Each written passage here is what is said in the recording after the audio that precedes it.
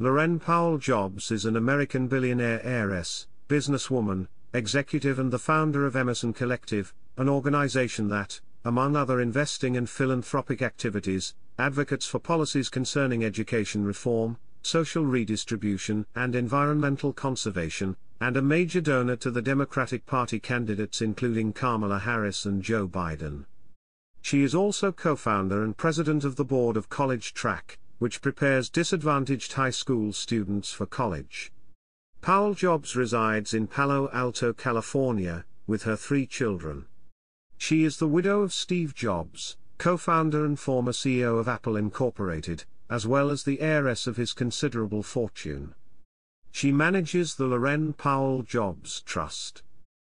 Chapter 1: Early Life and Career. Powell Jobs grew up in West Milford, New Jersey. She earned a BA in Political Science from the University of Pennsylvania School of Arts and Sciences and a BS degree in Economics from the Wharton School of the University of Pennsylvania in 1985. She received her MBA degree from the Stanford Graduate School of Business in 1991. In October 1989, Steve Jobs gave a view from the top lecture at Stanford Business School.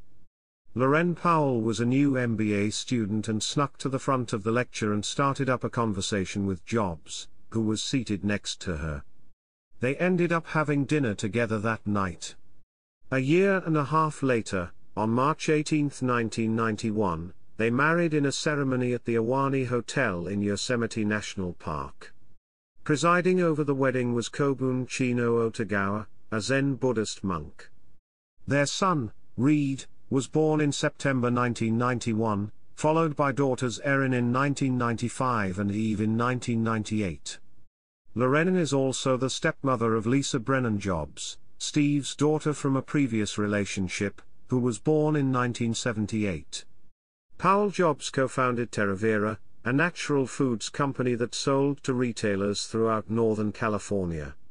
She also served on the board of directors of Achiever, which created online tools to help students study more effectively at standardized testing.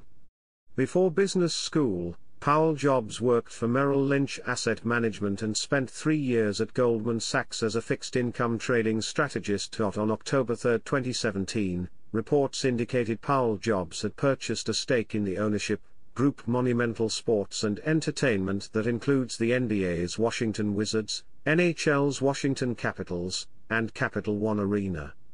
Her approximately 20% stake makes her the second largest shareholder behind Chairman Ted Leonsis.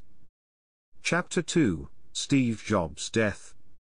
On October 5, 2011, at the age of 56, Steve Jobs, the CEO of Apple, died due to complications from a relapse of his previously treated islet cell neuroendocrine pancreatic cancer. Powell Jobs inherited the Stephen P. Jobs Trust, which as of May 2013 had a 7.3% stake in the Walt Disney Company worth approximately $11.1 billion, and 38.5 million shares of Apple Incorporated.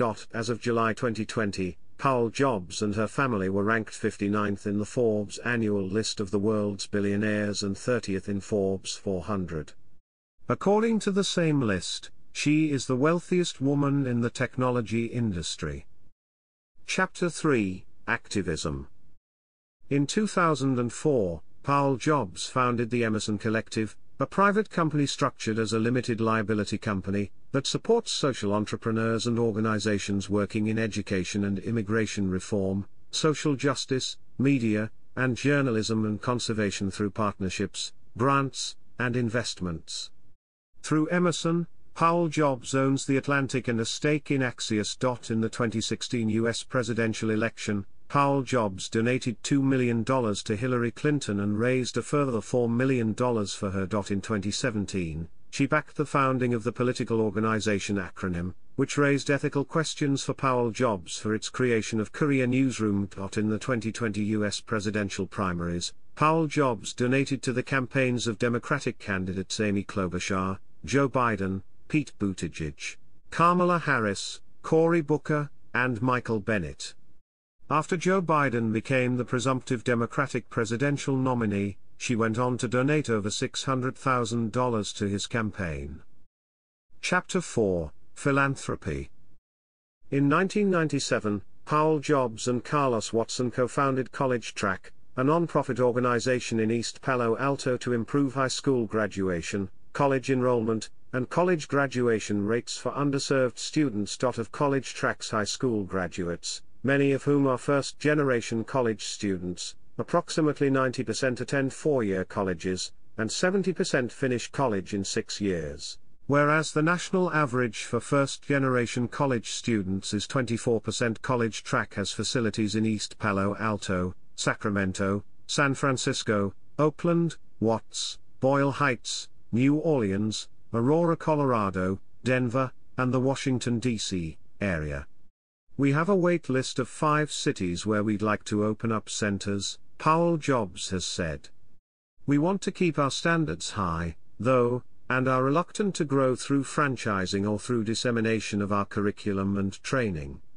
In September 2015, Powell Jobs launched a $50 million project to create high schools with new approaches to education. Called XQ, the Super School Project, the initiative aims to inspire teams of educators, students, and community leaders to create and implement new plans for high schools. Efforts include altering school schedules, curriculums and technologies in order to replace the country's century-old high school education model.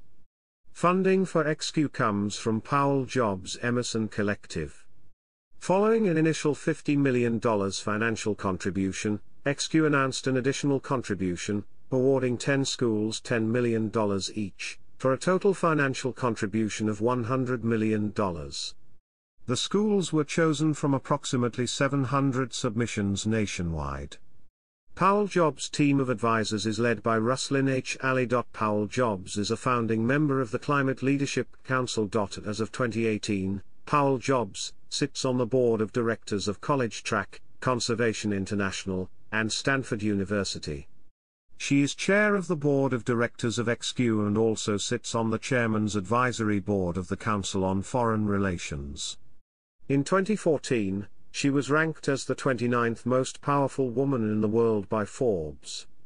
Her ranking rose from number 39 in 2013. Powell Jobs' philanthropy has been described as of limited transparency and accountability. In fact, in 2019, Powell Jobs was named the least transparent mega-giver of 2019 by Inside Philanthropy.